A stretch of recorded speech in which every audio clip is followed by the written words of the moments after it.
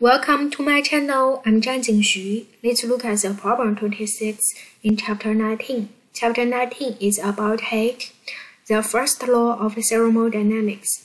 So we can see we have the ice scatter, and the mass is given, the initial speed is given, and then finally it stops. So finally speed is 0.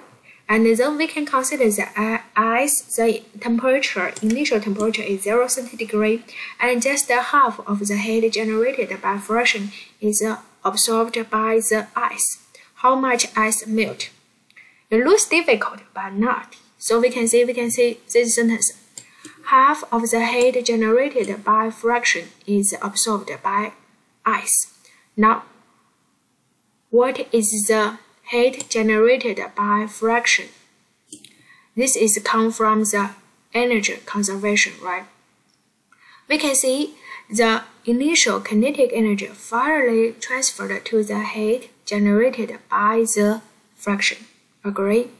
So that means this energy is just 1/2 mv squared, the kinetic energy.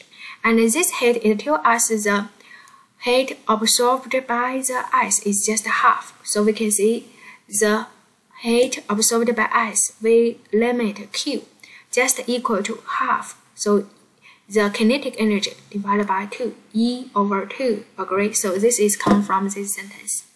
Now, how could we find the E? E is the kinetic energy, so 1/2 mv squared.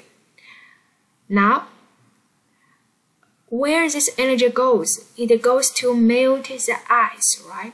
So that means this Q becomes the mass of the ice times the filling constant. Agree? So mass of the ice times filling constant.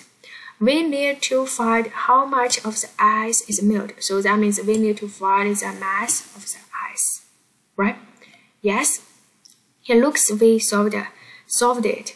So in this case, we input the Q at 0, input the E at 0, and we solve this function.